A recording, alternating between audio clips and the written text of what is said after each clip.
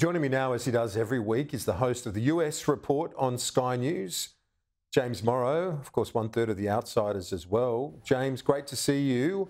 How do you see the events of this week playing out? I mean, the legal ramifications are one thing, but let's start with the politics, because at the moment, if anything, it bolsters or emboldens Trump politically.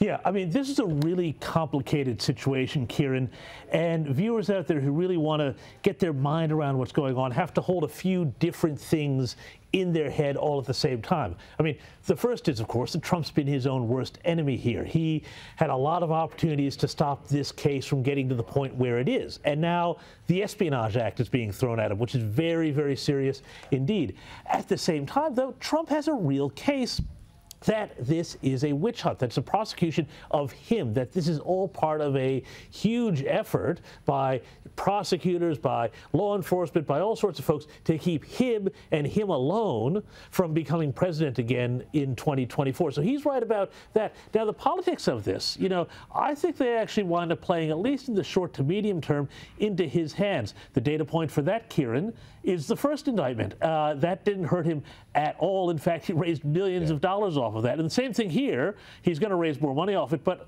also he's still 2-1 over DeSantis in all the primary states, and against Joe Biden, 2% up in the general.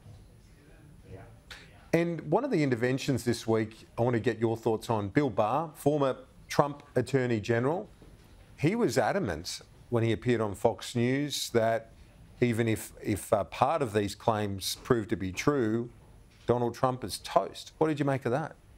Well, look, I mean, he's not wrong. There's no love lost between Barr and Donald Trump, you know, that's for sure. But at the same time, you know, and the vagaries of the American justice system being what they are at the moment, you know, if they nail him on an Espionage Act charge, there's no way to spin your way out of that. That's potentially really, really serious stuff. You can say, well, just because he's convicted, he can still run. But, I mean, this is playing for all of the marbles here. These are not kidding around charges. You know, it's much more serious, I think, than the Georgia case, which I think is pretty circumstantial. Much more serious than I think even January 6th, which I think, again, you know, circumstantial. And also, Donald Trump has a very good case to say he told people to go home on that. So, you know, that's less of a thing. But this here, you've got physical evidence of these documents. It's all disputed. It's all very messy. But the way federal prosecutors are in the U.S., you know, it's very hard to get around one of these indictments once they throw it at you.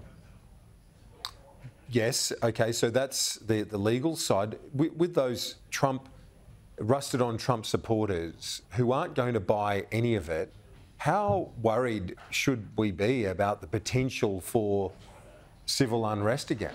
Look, I don't think civil unrest is the, you know, worry here. And frankly, I think that some of the stuff about here, you know, oh, Trump is an existential threat to democracy, I think is really nuts. And it shows a bit of projection on the part of people on the left who are so, you know, wrapped up in their own head about Trump that they wind up doing all sorts of things, you know, like all the stuff we talked about in the Durham report a couple of weeks ago, to try and stop this guy. And I mean, that's not good. And, you know, so the threats are coming from both sides here on that. I think actually what happens is that the fundamental American sense of fairness, in the same sense Australians have a sense of fair go, they see the way, you know, Joe Biden has very credible evidence against him for bribery, corruption, also keeping documents in his own locker garage, and he skates, you know, and then it's all over Trump. I think that does tend to tip some people into the Trump camp. I've talked to a lot of Republicans who are now saying, you know, I was kind of hoping for DeSantis, but now, you know what, nah, it's got to be Trump because he is the only guy who can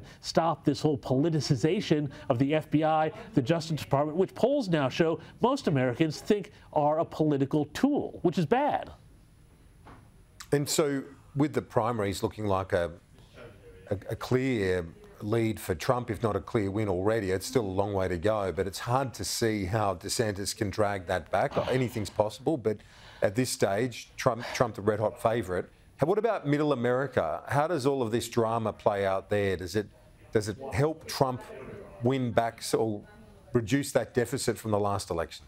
Well, I mean, you know, there's a lot of different Middle Americas we're talking about, and I think the general conventional wisdom right now is that, you know, in places like Iowa and stuff, it's doing very well with them. But in suburban America, you know, there's always that sort of suburban vote, female vote.